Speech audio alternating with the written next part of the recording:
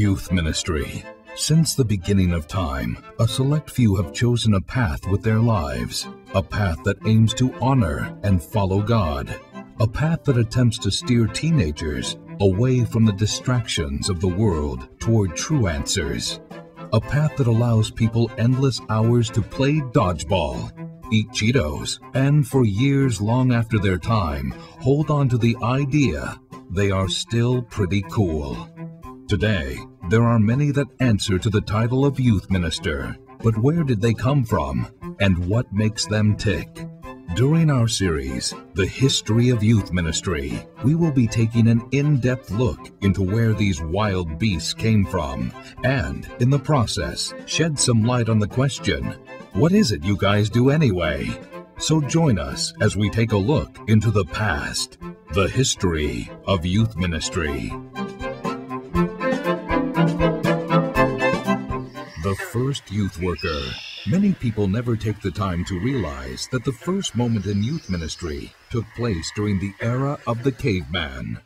Those who follow youth ministry note this documentation in the book of Exodus, chapter 74, where it explains how the dinosaurs were very sweet, but needed to leave so as not to bite everything. And so cavemen pretty much ruled.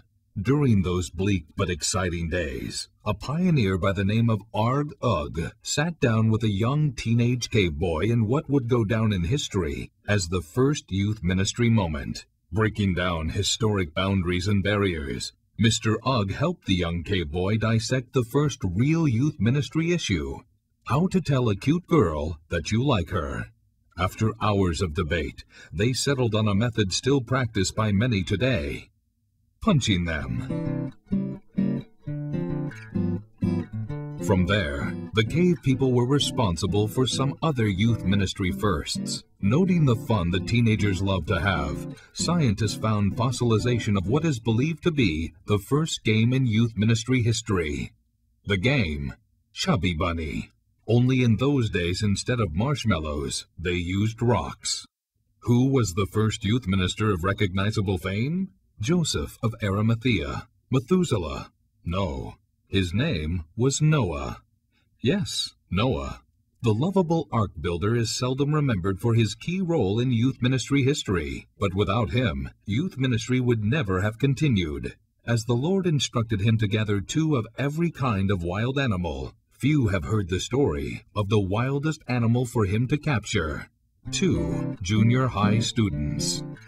Noah's hard work continued the lineage of youth workers to the era of the Greek philosophers. Popular minds like Socrates, Aristotle, and Fred the Wise dominated the mental stage of the day. Taking note of the popular speaking styles of these mental giants, youth ministers first began delivering messages to their teenage followers, filled with mental challenges, witty humor, and clever tools to remember their lessons.